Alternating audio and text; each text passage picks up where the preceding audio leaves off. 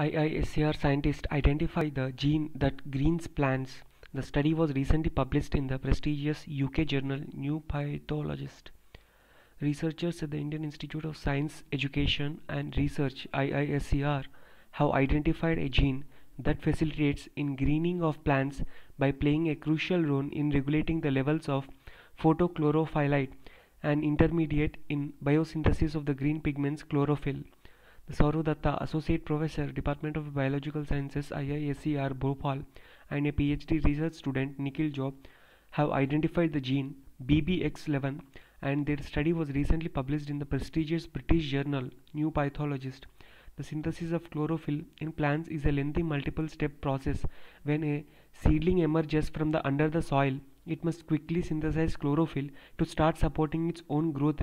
In order to facilitate quick synthesis of chlorophyll, plants make a precursor of chlorophyll called protochlorophyllide in the dark, which glows red when blue light is shown on the plants.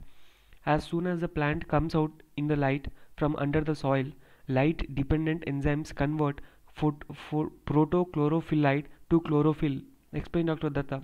Using genetic, molecular and biochemical techniques, the duo found a mechanism where two proteins oppositely regulate the BBX11 gene to maintain the optimum levels of BBX11. The amount of protochlorophyllide synthesized need to be proportional to the number of enzymes available to convert them to chlorophyll. If there is excess of free protochlorophyllide, then exposure to light convert it into molecules that cause photobleaching. That is, if the excess of the free protochlorophyllide is present, then exposure to the light converts it into molecules that cause photobleaching.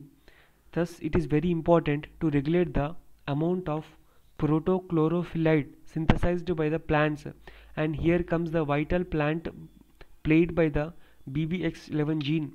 If it is less, plants are unable to efficiently green in order to harvest sunlight.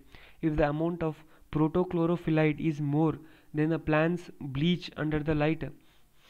According to Dr. Datta, the study could have tremendous implications in the agricultural sector in tropical countries like India and can help provide leads to optimize plant growth under stressful and rapidly changing climatic conditions. Due to rapidly changing climatic conditions, farmers in several states in India, especially Maharashtra, are suffering huge losses in the crop yields. This often leads to severe distress among the farming community, as indicated by the high number of farmer suicides in Maharashtra for several years. Severe drought, high temperature, and high light are some of the major reasons for crop failure. Young seedlings emerging out of the soil are extremely sensitive to high irradiance of light. This study can provide leads to optimize plant growth under these stressful conditions.